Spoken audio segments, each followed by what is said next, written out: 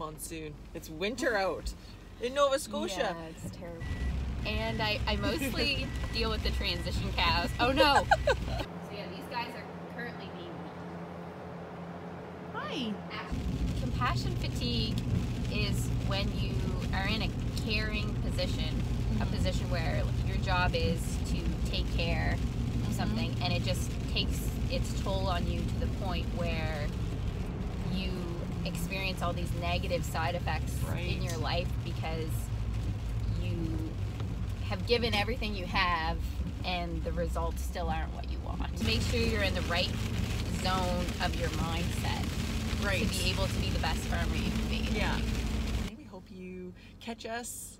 I was gonna say next week, but I'm really sporadic, so next time.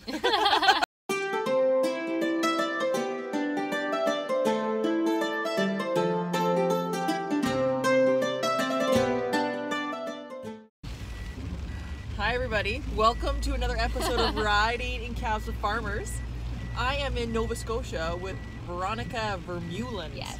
Veronica Vermeulen, who I just happened to call one day and I said, can I come to your farm? And she graciously invited me. Oh, I'm so excited. Welcome to Nova Scotia. It is a winter monsoon out. Yeah, it's the worst weather. What do you do? I am a dairy farmer with my brothers. And I mostly deal with the transition cows. Oh no! I do the transition cows and the calves. So every year I calve out around 800 cows, and I normally have around 100 calves under 5 months. Wow. So those are my responsibilities, and I work very closely with my two brothers. Cool. I really love it. Nice. And are your brothers older or younger? One's older and one's younger. We're actually only a year apart. So I have 6 siblings. Holy. And we're all a year apart. Like my mom had a lot. Yeah. I think in total it's like 6 and 7 years. Yeah. Wow. Yeah, it's nuts. And we were all homeschooled. Oh, cool. We all grew up on the farm until grade 7, homeschooled. So we're very close. Oh, now the buzzing stopped. I was trying to clean out the back of the truck. So you got a pig purse. I know. I know. That's awesome. I know. My sister always makes fun of me. She's like, I don't know anyone else who wears Dunlops and has a designer purse. And I'm like, well, it is what it is. And you were taking me to another barn. So this is the one that I manage. Cool. So we were at the one my older brother Hans manages. One that milks the cows, and this is where they have their babies. And we're just north of Halifax. Or south of Halifax. North. Yes. North. Kind of northwest. Northwest. Hey. Hey. How's it going? Good.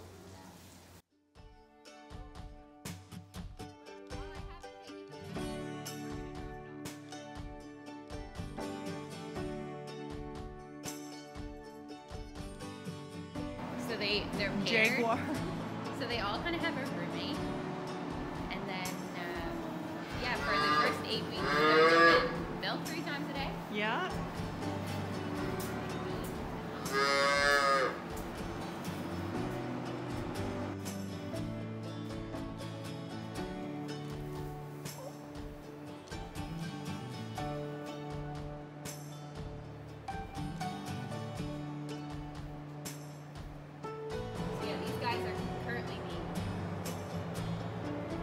Actually, just yesterday, I moved them from the little pens.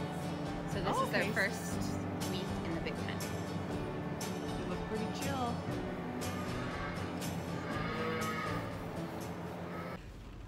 It's monsoon. It's winter out in Nova Scotia. Yeah, it's terrible. I've also haven't had much sleep.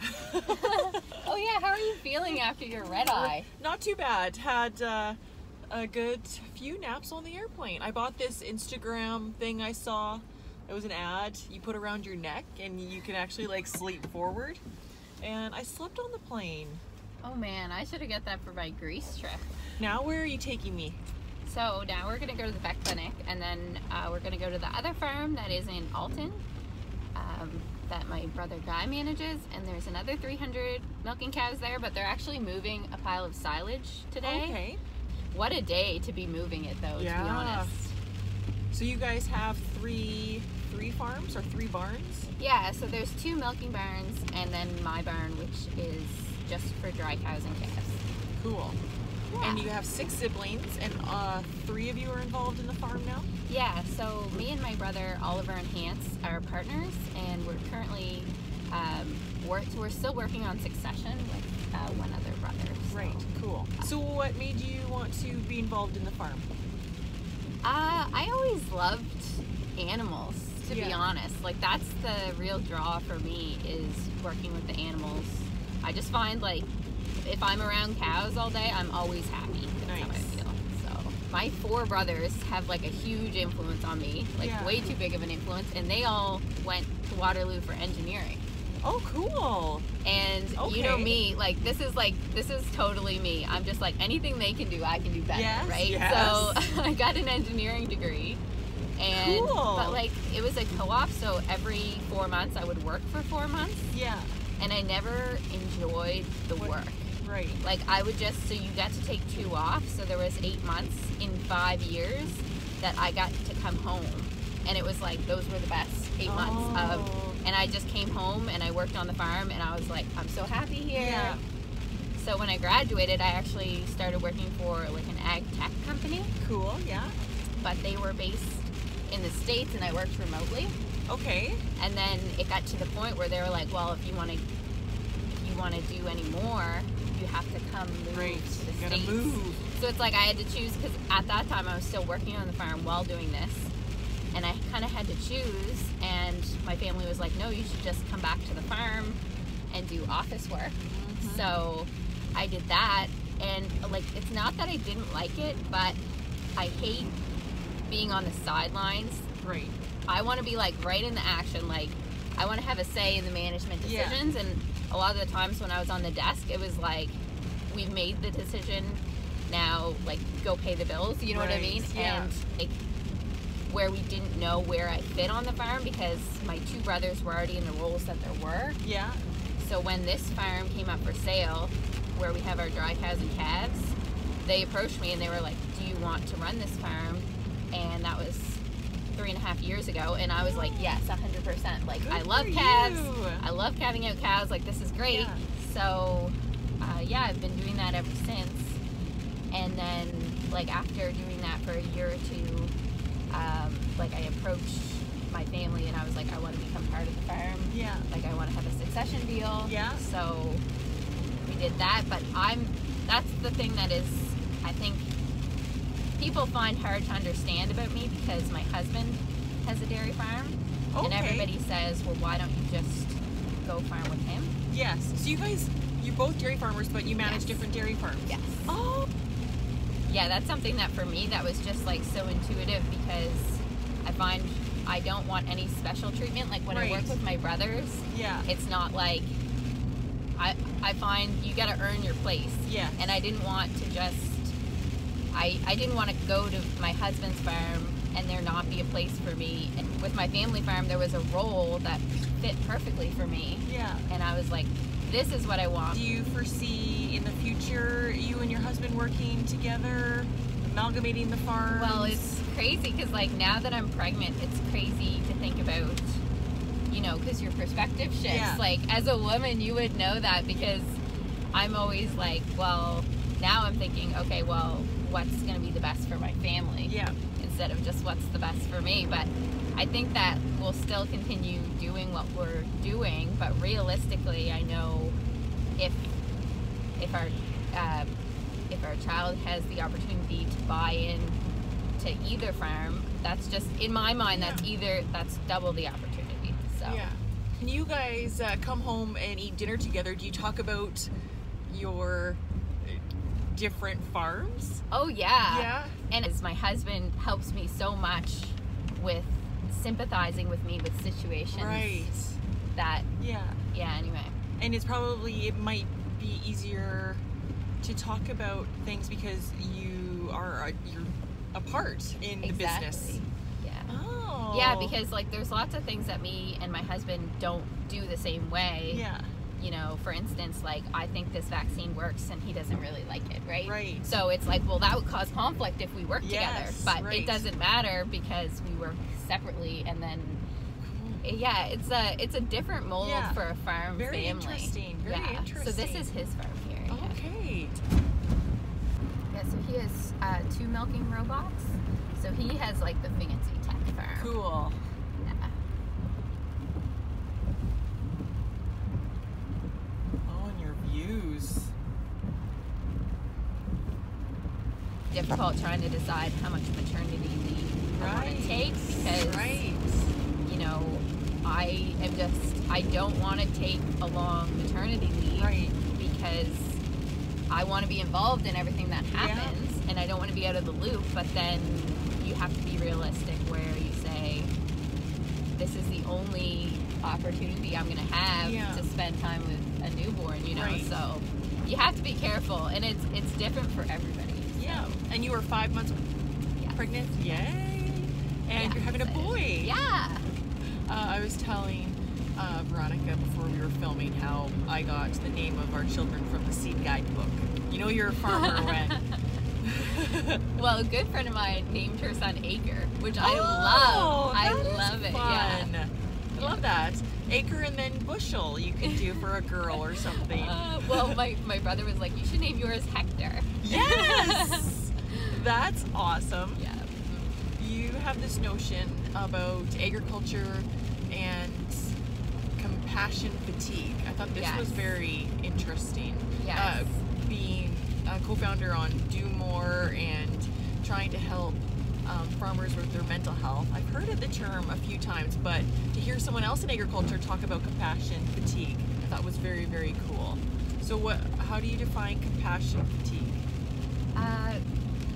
Compassion fatigue is when you are in a caring position, a position where your job is to take care of something, and it just takes its toll on you to the point where you experience all these negative side effects in your life because you have given everything you have and the results still aren't what you want. Right. So, you know, it's way worse. Like, I'm very hesitant to even talk about this with farmers because vets and paramedics and everybody has this way worse. Yeah. But it's something that I think definitely affects farmers. Yeah, for sure. That, like, for me, I didn't know there was a word for it. And then when I heard about it, I thought, oh man, this is something that I've felt and I've had to figure out how to deal with. Yeah. So I'll be right back. I just have to take this blood sample in.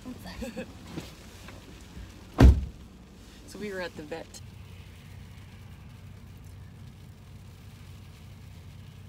Here she comes. Yeah, back to compassion fatigue. So an example would be if I'm a vet or a paramedic, compassion fatigue would be where I just stop feeling. Yeah, I'm very tired.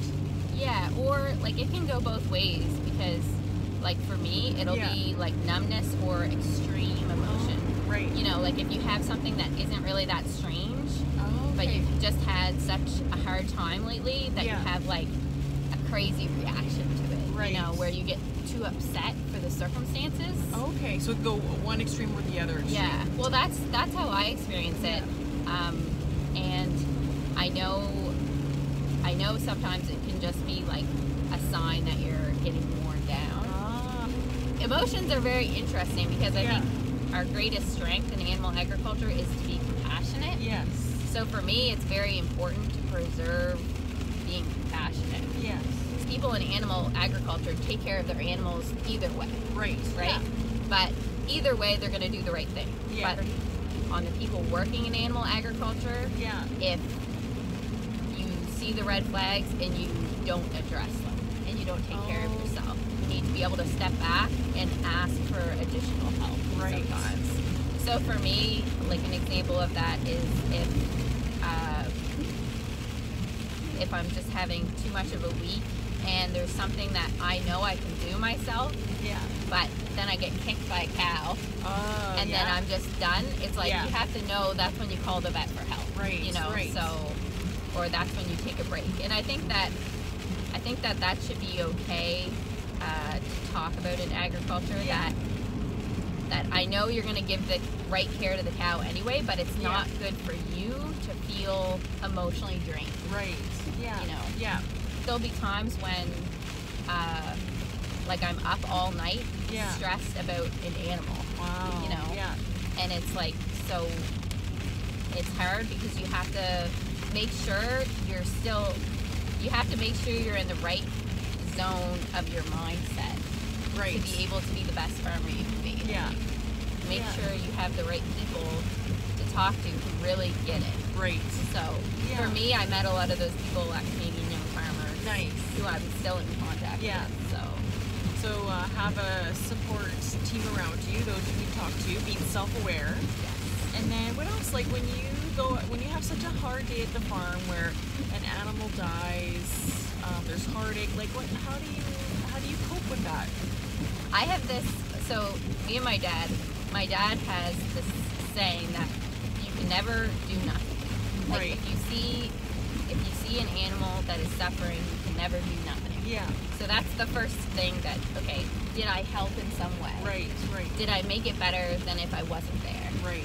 And then the second thing is, you know, if something went really wrong, how can I learn from this? And I'm going to be a better farmer tomorrow because I went through this. Yeah. So that's something that I really focus on because, like, I'm hyper critical and, like, a little bit of a perfectionist. Yeah. Yeah. And then if something goes wrong, my immediate reaction is, well, you're a bad farmer, and this is going to keep happening, and you're going to be a bad farmer forever. The voice. Yeah. So what I have to really focus on is this happened, but because of this, I'm going to save so many cows in my lifetime because I know what to look for. This happened to me, and I can learn from it. So it's like a change in mentality where you have a positive mindset and you can say, because of this, I'm gonna. Yeah. That's a really cool perspective to have during some, life's hard times. To look at it as a learning opportunity. I know how hard that would be, though, or I can only imagine how hard that would be in the moment. Yeah, well, if you keep telling yourself that and then the same thing happens twice, let me tell you, that's the low point. I think that you have to set emotional boundaries where, for me, if I know I've done everything I could do, I am kind to myself. Yeah. So what else do you do to take care of yourself? What are the things that fill your cup? Fill my cup.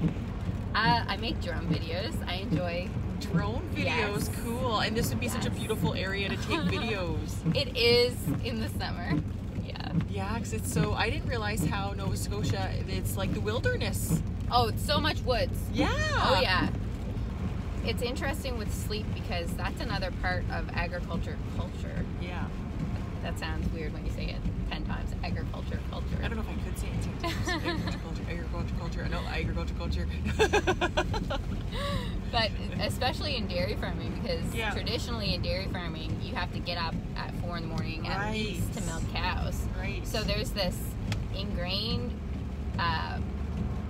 sense of the less you sleep, the better you are. Yeah. Especially in dairy farming. And for me, when I was younger, it was much of, I'm going to prove to everyone that I can work it just as hard as they can. And now I'm the one to check in on people and say, hey, listen, I noticed you get up at 3 in the morning and you haven't had a nap. You should go have a nap. Oh, good for you. And I want to make sure that people know that getting enough sleep isn't something to be ashamed of. It's something that they need to be efficient. Yes. And that's something with corn planting, we have a very narrow window of corn planting, and it was like, well, who's going to be the hero this year in corn plant for 4 days straight? Right. And that was one thing that I talked to my brothers, and I said, listen, get 12-hour shifts. Yeah. 2 people, you can keep the planter running 24 hours. It's just so much safer and better. Is. And it's surprising how, like, that's so unheard of in agriculture. And now I see that change shifting. where taking care of yourself is a huge priority. Oh, and it yeah. should be a huge priority. Well, these guys are bringing Of course, coffee. I hope you don't mind. We're going through a Tim Hortons. Hi, can I have 2 double doubles? Yeah. Okay, thanks. Canadian farmers. I find working with my brothers, Yeah. that has been a big thing that I wish people, like, put work into your relationships Yes. with your partners, because Yes. with my brothers, things have gotten so much better Right. with our attitudes. Yeah. And you're all adults, and if you address things heads on, and if Right. you aren't sarcastic and aren't nippy, and Yeah. if you're just professional and Yeah. treat them like coworkers, it can just improve so much. Oh, yeah. And you have to really believe the best in each other. Yes. And I think that, you know, naturally, if you're working with your spouse or somebody else, you're very polite and you're Yeah. kind, but siblings, you kind of automatically have this like little competition Oh, yeah. and back and forth, and we each have our triggers with each other. yeah, exactly, like that's it, like your trigger. And then I think that we've come a long way with me and my little brother and my older Nice. brother, because like for a long time it was always like, who's working harder and who took more time off, Right. and you took this vacation and I stayed home and worked. Oh, And you start really honing in on those finite details that really, in the essence, don't. yeah, and like in a sense you tear each other down instead Yeah. of build each other up. Yeah. And so, you know, now it's nice because we are at the point where if somebody is taking time off from the farm, you can be so happy for them. Yes. And you can say, And then they feel good taking What- the time off. yeah, and what do I need to do to help you Yes. take this time off? Yeah. Because, and my brothers have just been amazing, Yeah. trying to support me, and their goals are my goals, and Yes. vice versa. That's It's so been great. Yeah, it's been really good, and I So, think. Sorry. How do you get to that place, though? Like, do you sit down and talk, like, we're going to talk about how we can be better partners? Or has this just been a 4-year transition to get to this place? I think that I think it just is the little everyday things, and I Yeah. think that it all comes down to appreciation. And if you have a lack of appreciation, it will just sour every Yeah. relationship. So every opportunity you have to give your partners appreciation, you have to take that opportunity and make it like the biggest deal in the world. And if you give, like, it just continues of giving, Right. because Yeah. people want to help people who help them. Yeah. So So true. that's been We moved back to the farm, or back to Saskatchewan to farm, I would say about 8 years ago, and that was the most important thing to do for us. But what will determine our success is how we work together, especially when there's 3 different families coming together with different goals, because you would have wow. different goals and needs than your brothers. yeah. And so we took so much time to sit down and do personality assessments, Wow. because the more I know about someone else, and even myself, Right. that helps Work communication. That's amazing. And then we were deliberate in creating cultural practices or principles. Oh wow. And that's how we communicate, how we work together. And same like what you were talking about, and we have it on the wall. Like we're committed to each other's success, Right. both personal Yeah. and professional. We celebrate large and small successes. Oh wow. We are grateful for each other. You know, we have fun. We give back. We have accountability. Those things do go a long way. Yeah, that sounds like amazing. I'm like, we should do some of that personality. We should do more. Yeah. And it's crazy how rewarding that stuff is, and people Yeah. like before you do it, you don't really believe. Mhm. You're like, oh, we're fine, it's great, but it's like, no, your working relationships are one of the most valuable assets that you have. Yeah. Well, it's been a slice riding with you. Yeah. Thank you for having me and showing me around Thanks for all your coming. farms I and feel like- barns. yeah. And where can people find you on social media? On Twitter, Yeah. Veronica Vermeulen on Twitter. Yeah. I had to cut off the last bit of my last name. Oh, really? Yeah. I think it was already taken or something. Oh, so thank you for taking the time. No problem. And you are so full of wisdom. I know I learned a lot. Awesome to have people like you in my network, Yeah. so that if I am struggling with something, that you've, like, I know you've already gone through, like, especially Anytime. with your 2 kids, then anytime. it's like you can reach out and you know people get where you're coming from. Yeah, and that's the power of support networks for teams and social media. Yeah, Meeting and people underestimate how powerful that is. It is, yeah. Yeah. Well, thank you. No problem. Thank you, Veronica. And for all those tuning in, we hope you catch us. I was going to say next week, but I'm really sporadic, so next time.